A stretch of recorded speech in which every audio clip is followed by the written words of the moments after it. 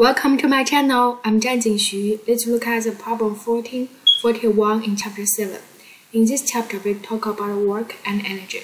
As you can see, in these problems, we can draw a picture to understand what happens. There is a children, right? He acts force on a car and then moves a distance. This process can be divided in three parts. The first part, the force is horizontal.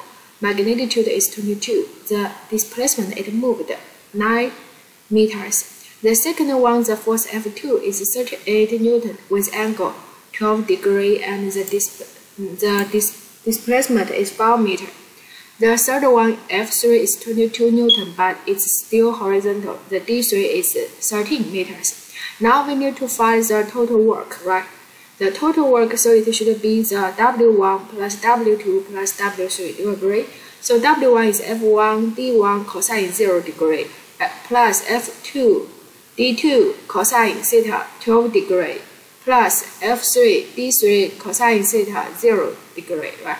Now we can see this is the final answers. After we input the numbers inside, we get the final answers.